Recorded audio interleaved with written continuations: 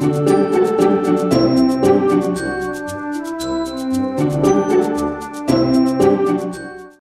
one of the things that we've been talking about a lot at the Foundation is the idea of a culture of health. And one of the things that we discussed today was the idea that culture comes from somewhere. So could you explain, your thoughts about how people adopt, or develop their own culture around health?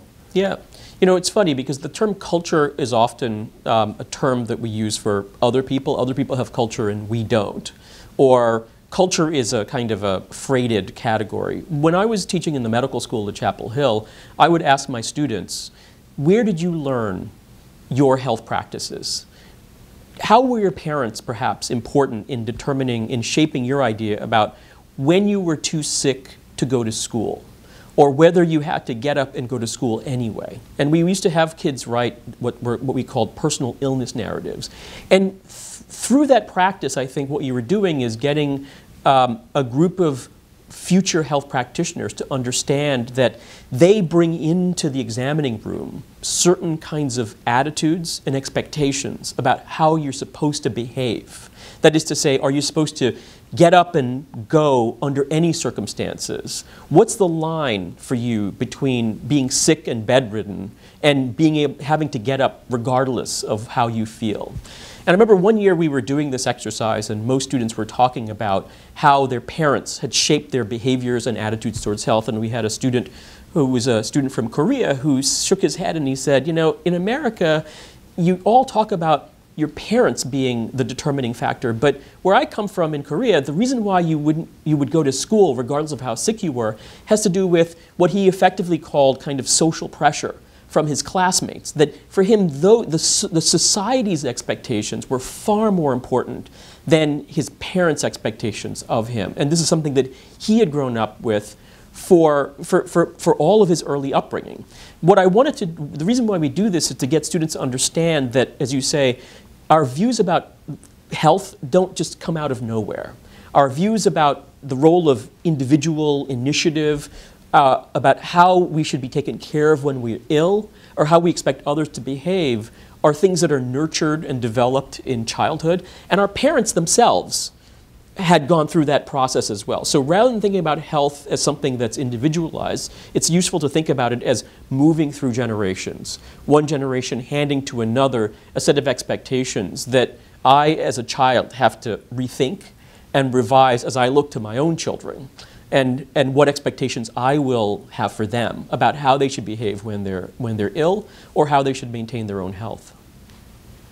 So one of the things in your work that comes across is the importance of cultural narratives, and to the degree to which new science or understanding emerges, it takes root most when it resonates with already deeply held cultural narratives.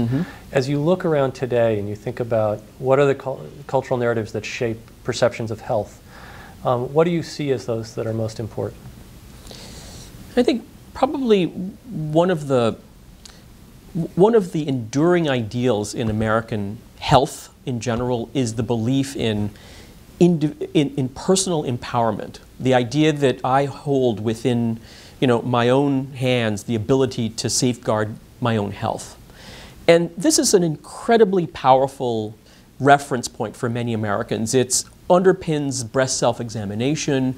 It underpins the ability of the diabetic to provide insulin for him or herself, to safeguard themselves. It underpins prevention. It underpins why we eat, what we eat, when we eat, and how much we eat.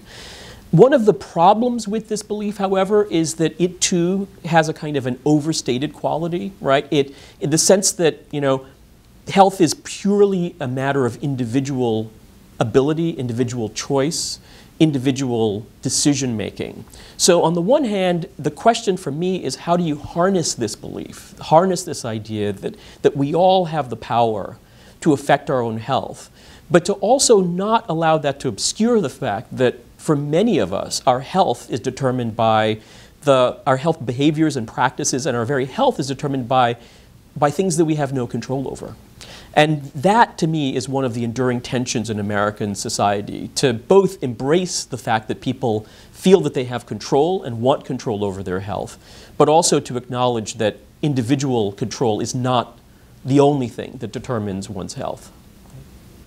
one of the interesting stories, or as you read your work historically, you look back and see how a lot of people at any given time who are the best minds of their time, you know, and the scientific establishment, get a lot of really basic things very wrong, to the point that we can look back with hindsight and laugh at them and how foolish they were.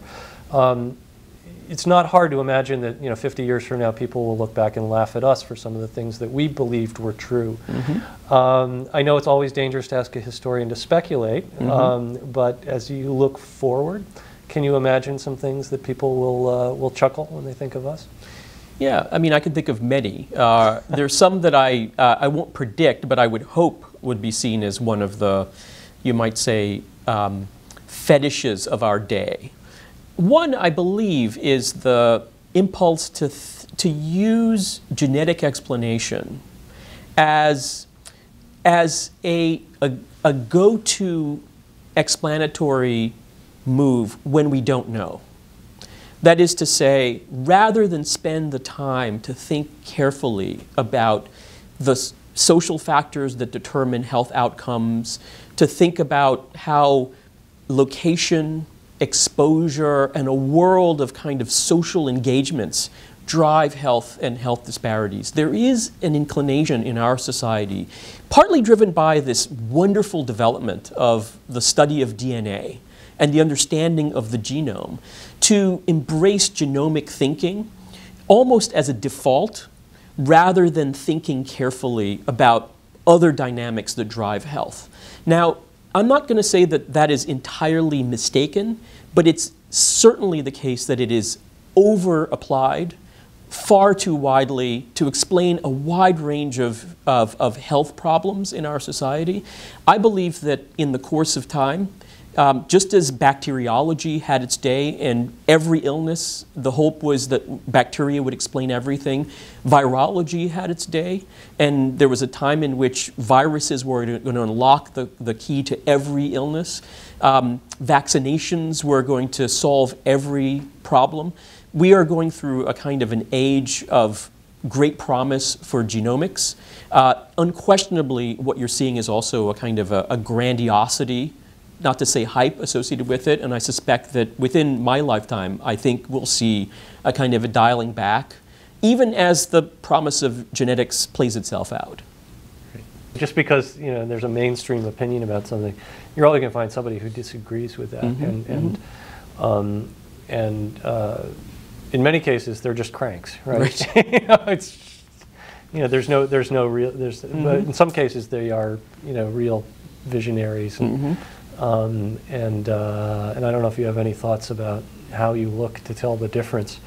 You know, if that's a fruitful line of. Well, I mean, you know, my view on that is that times, the passage of time selects for, in retrospect, it's easy to go back and select the person who is visionary. It's Copernicus was right. Exactly. At the time, it's very difficult. So the trick is, you know, there are many individuals who years later are seen as the guy who figured out the role of a virus causing cancer. It took, you know, until 1950s to see that this work done in 1910 was a path along that. It was a step along that path.